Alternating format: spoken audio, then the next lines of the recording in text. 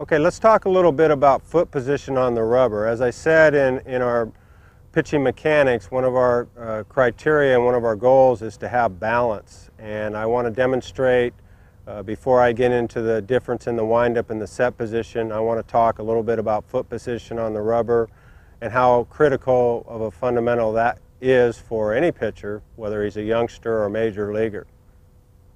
Okay, the first decision is which side of the rubber to throw off. The typical, most common method would be, if I'm a left-handed pitcher, that when my foot drops in, I'm going to be on the left-hand side of the rubber or the arm side of the rubber. If I'm a right-handed pitcher, I would be on the right-handed side of the rubber or the arm side of the rubber.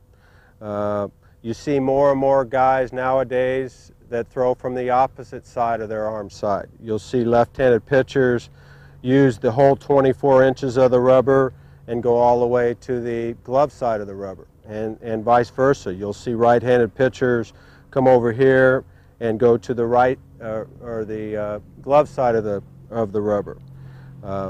For me, it doesn't make a whole lot of difference. I think the theory of left-handed pitcher going to the glove side would be a pitcher that has a sinker or a ball that runs away from his arm side, and the disadvantage to this would be that it takes away the angle and some of the deceptive parts of delivering from the arm side of the rubber over here.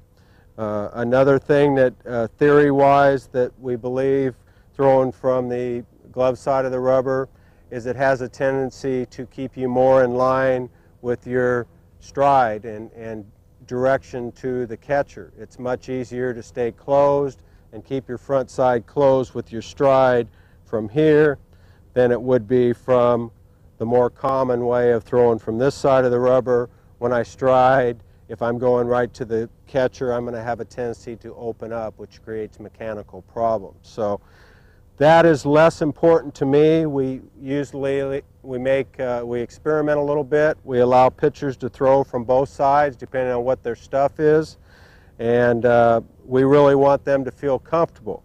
I think out of the choices involved, the last choice or thing that I would allow them to do is throw right from the center of the rubber. That way we have no advantage deception-wise or angle-wise one way or the other. What is a critical fundamental with the foot position, and I'll get into this more specifically, is how we drop the foot in. Whether I'm on this side, in the middle, or on this side, the manner in which we drop our foot in is critical. And again, this relates to balance.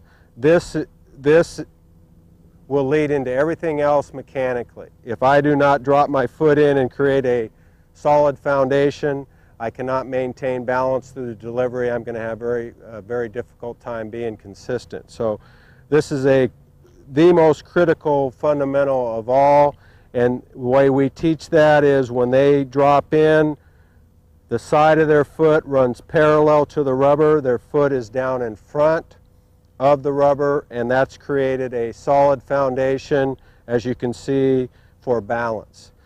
I know some coaches teach to keep one cleat up on the rubber.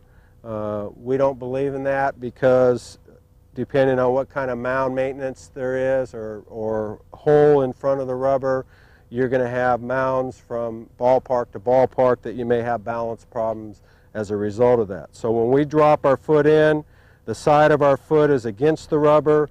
We want the foot to be parallel to the rubber and no extremes one way or the other. And we want that foot to be grounded and create a great foundation to create balance in the delivery.